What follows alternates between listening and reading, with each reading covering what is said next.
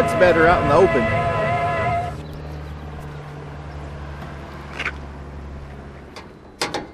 Oh yeah.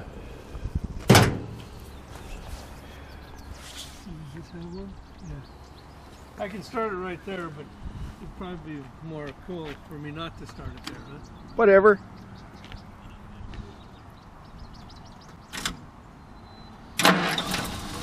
Oh wow. Starts right up. It doesn't start that great When it's cold. It starts pretty good. Is it an automatic choke? Yeah. Automatic choke? Yes, it is. The engine looks gigantic after working on my Model A. Every time I get in the thing after not driving it for a while, I'm amazed at how quickly it accelerates. A lot of torque, I bet. A lot of torque. Not that many horsepower. Not a lot of RPMs. No, but it's definitely got torque. I mean, you can just watch that speedometer just come up like that as your just normal acceleration. Compared to my Toyota, yeah. You know, when I get out on the accident road there, a lot of times I really got to floor it to get going fast enough for the people behind me to. That's because they get all their horsepower at 6,500 RPM. Yeah, right. Not at 1,800. Yeah. Okay, close her up.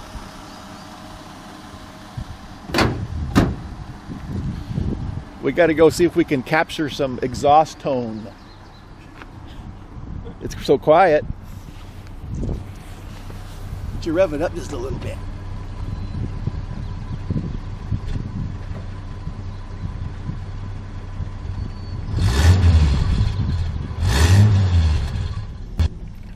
Not sure how well this will pick up in here, but does this go out to the road if I go this way? Yeah. I'll do this because it's gonna...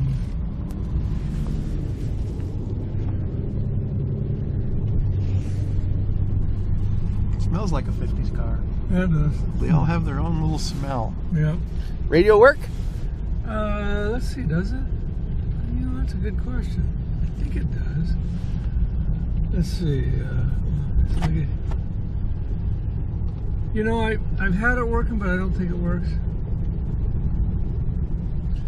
I've poked around at a number of old tube car radios, got them all to work, but they're finicky. Usually all I got to do is get the vibrator working. Yeah, give it a tonk. Pretty smooth ride. And Model A bumps around pretty good on this road. It really comes into its own on the freeway. That's where.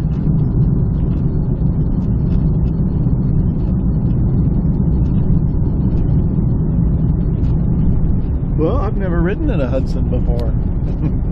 Nice and roomy. Oh yeah. Let's see, I guess.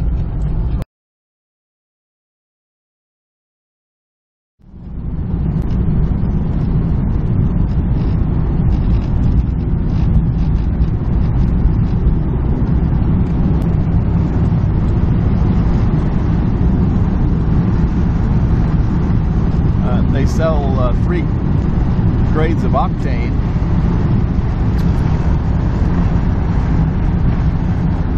So how fast are we going?